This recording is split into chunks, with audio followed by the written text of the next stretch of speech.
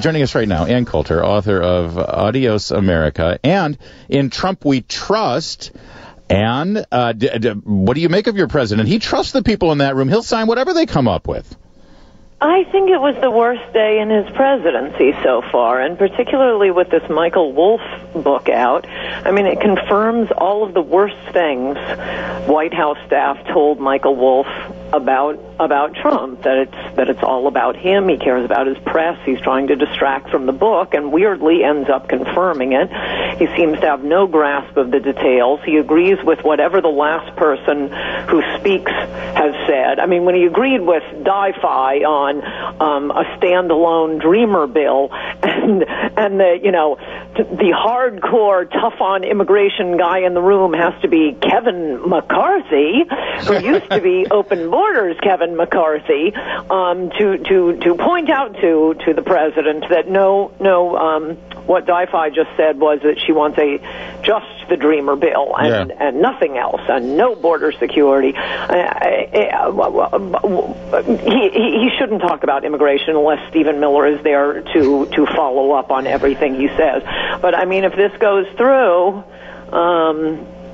sorry for you and your kids. You have a job talking about politics. It will be irrelevant, and the nation your children will live in is one I am glad I will not be around to see. It's funny you mentioned the Michael Wolff book, because listen, there were two obvious narratives that the White House was trying to accomplish today. The first was, look at me, I can work with everybody, and we're going to come up with something on immigration. The second was, I'm not mentally unstable. I'm in command of issues. I'm in command, and you mentioned that in a way that suggests that that latter was the more overriding. It's more important to this president right now to send that message than it is to actually stand by what he ran on. Yes, but it accomplished exactly the opposite. He not only was not in grasp of the most basic immigration details, but he agreed with whatever anyone said. I mean, literally second to second. You have completely different proposals being thrown out there. You have Tom Cotton on one side and Durbin and DACA on the other, and he says yes to all of them. Yeah.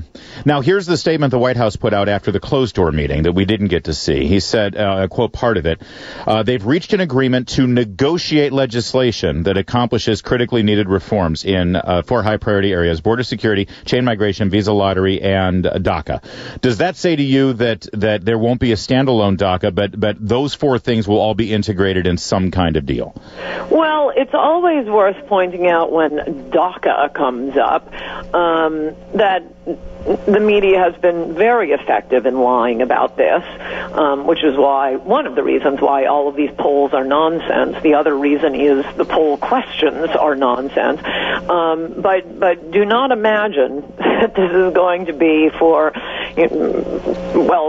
hardworking or not, 700,000 illegal immigrants brought here as children through no fault of their own, Larry. Any amnesty will be interpreted by immigration bureaucrats. It will end up before the courts, and we've been through this before. No one in America knows about it because the media don't want you to know about it.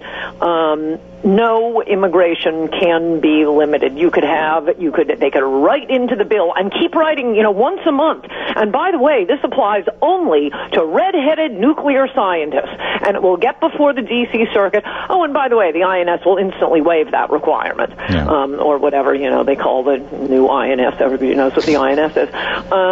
And even if the immigration bureaucrats don't say, no, that's too hard to enforce, it will go before the courts, and they will say, no, you don't need to meet any requirements. People who are not even in this country, have never set foot in this country, will be coming in and getting full citizenship under any amnesty. So stop listening to the nonsense about, the hardworking children. And moreover, This is an all-new principle in law. I have never heard that we can't enforce the laws because of the effect on the criminal's children. Oh, I know. I can't. My favorite debating tactic on this is, you don't let the kids of a bank robber keep the money that he robbed. Right. And citizenship and the ability to work and live in this country versus El Salvador is akin to winnings from a bank robbery.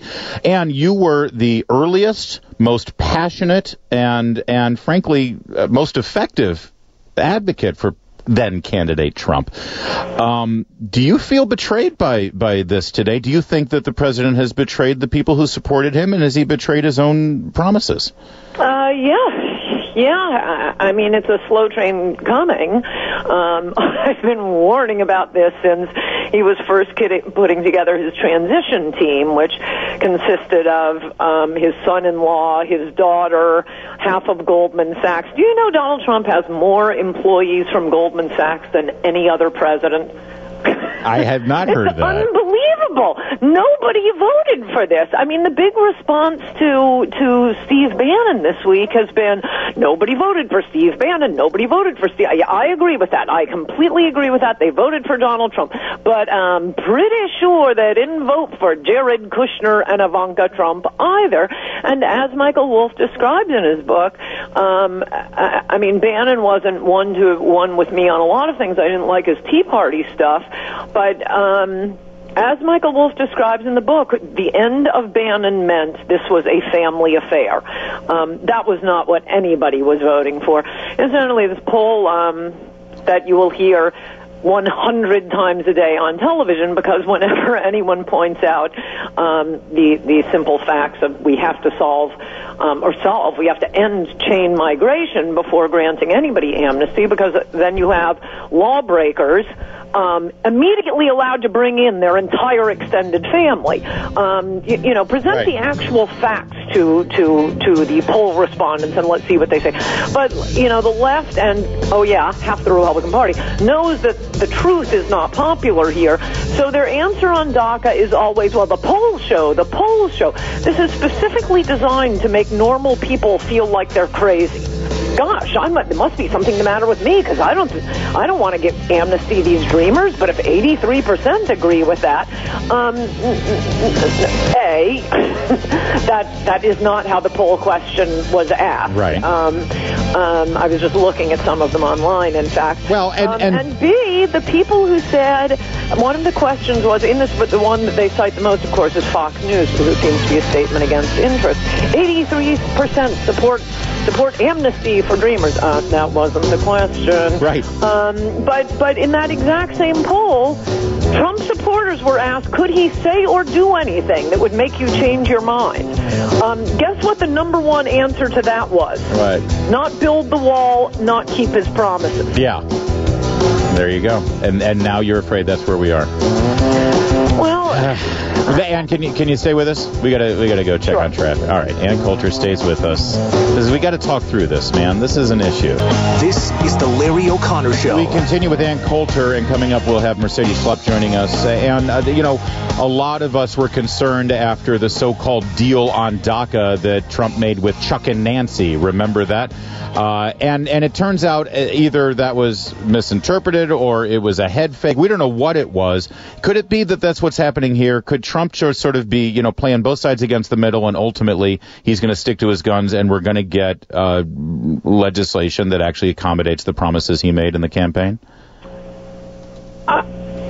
It's possible we get the promises, but it's not because this is an intentional head fake. The Congress has tried to, both Republicans and Democrats, that was incorrect what I said in the previous segment about all Democrats and 50% of Republicans wanting to amnesty the entire world. It's actually 100% of Democrats and 99% of Republicans.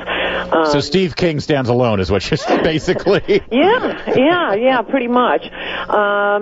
And it's been shut down 3 times before, not because a major network or politician stood up and said and opposed amnesty, it's because the American people got wind of what was happening and shut down the congressional switchboards. So it's up to you, America, if you want to save your country. But it is disturbing and alarming that the most pro-American immigration sort in that meeting was Kevin McCarthy. I mean, I'm glad we brought him along, but I mean, think of how these Republicans feel who have been open borders their whole lives. We beat them about the head. They finally, reluctantly come aboard, and then, Mr. I'll build a wall is announcing he'll sign whatever you send, and number one, we gotta pass DACA.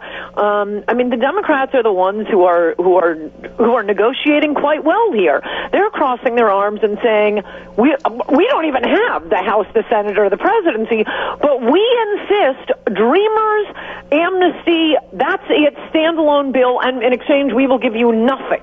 Whereas Trump shows up at the meeting, the great negotiator, and gives them he'll sign anything they send. He'll sign DACA. He's already backing down on the wall. We've moved from the wall to border security. And whenever any politician starts telling us about the natural barriers and we don't actually need a wall, can we leave that up to the Corps of Engineers? Plus, which it's kind of an obvious point. Why are you wasting time with this word salad? The point they are trying to make is, well, it won't actually be a wall all the way across the border. That thing Trump promised you during the campaign. Right. No, he's just giving up point after point after point. And that's where we start the negotiation. The hardcore, I'll build a wall, deport illegals, have a moratorium on immigration. The guy who won the presidency for pretty much no other reason than making those promises, he's already given it all up, and the Democrats are saying, nope, you're getting nothing, and we want Dreamers. That's where the negotiation starts.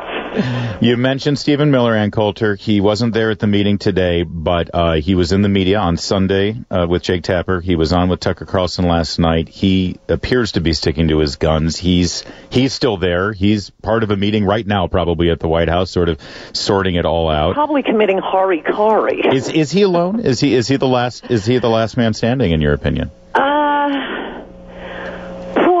Poor Stephen Miller. Aww. Well, it would be helpful. And, one other thing I'll say about this Wolf book is, these are things people in the White House told Michael Wolff. Some of them are untrue. Some of them are obviously untrue. But these are things that people around Trump are telling a reporter. Now, how did those people end up in the Trump White House? Oh, that's right. He hired them. The idea stated, I think, by Bannon in the book that, well, if, this guy had won, we have all of AEI, and if this guy had won, we would have had the Heritage Foundation, and if this guy, we'd have the whole, but a populist agenda, there's nobody who can do that. No, actually, there are plenty of people who can do that and who went to better schools than the people he's actually hired, I might add. He might want to think about hiring the people who supported him for the first year he was running and not the people who opposed him. But they should put you in the room negotiating with Steny Hoyer, Ann Coulter. Would you again, you do it, right? A job person here. No. Of all the people I'm discussing, do not happen to be among them.